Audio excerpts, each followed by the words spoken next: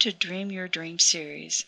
My name is Pauline Linam. I'm the Community Outreach Coordinator for Arkansas Career Pathways at Arkansas Northeastern College.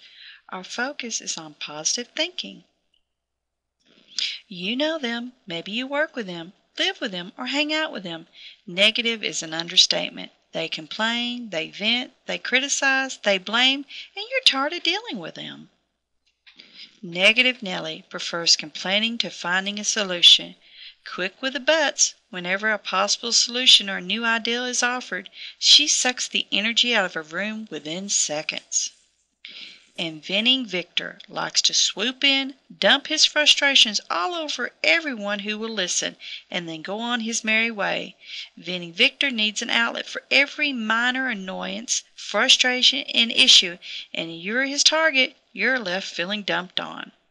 And of course, Billy Blamer, who is constantly critical, demanding, and berating, and blames everyone and everything when things go wrong. He doesn't take responsibility, rather he deflects it. Billy Blamers create a negative, guilt-ridden environment, usually them against the world, and you're left holding the bag. While the most effective strategy for dealing with some of these people is to eliminate them from your life, in many cases that's just not doable. You can't fire a coworker unless you're the boss. You can't or don't want to cut off ties with your family, and so you've learned to put up with their negativity. But too much negativity can be toxic. It drains you, frustrates you, and sometimes it infects you. Here are some proven strategies you can implement immediately. The extinction strategy, which simply means to stop meeting their needs. Once their needs aren't being met by you, they'll move on to other ways of getting their needs met.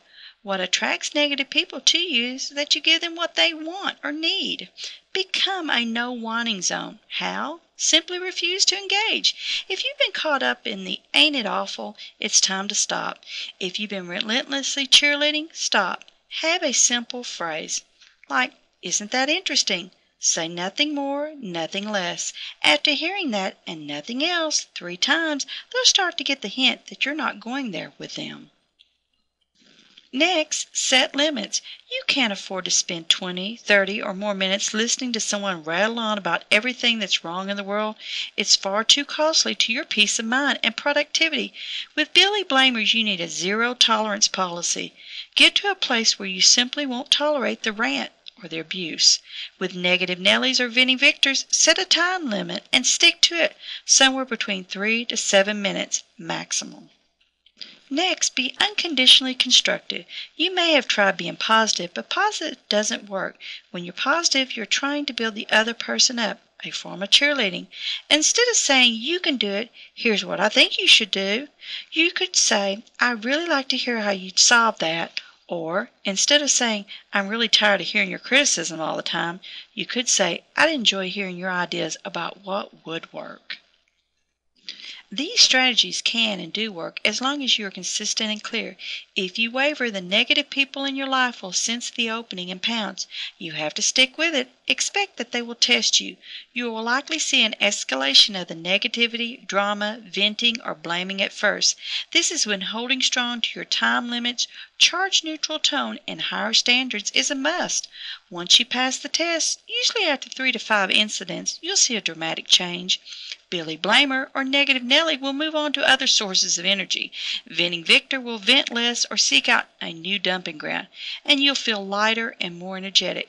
Most importantly, you'll start to attract people just like you, unconditionally constructive, with healthy limits and a passion for what's possible. If you need additional positive reinforcement, visit our Career Pathways counselors, Beverly Rogers, Mary Gaston, or Barbara Baker.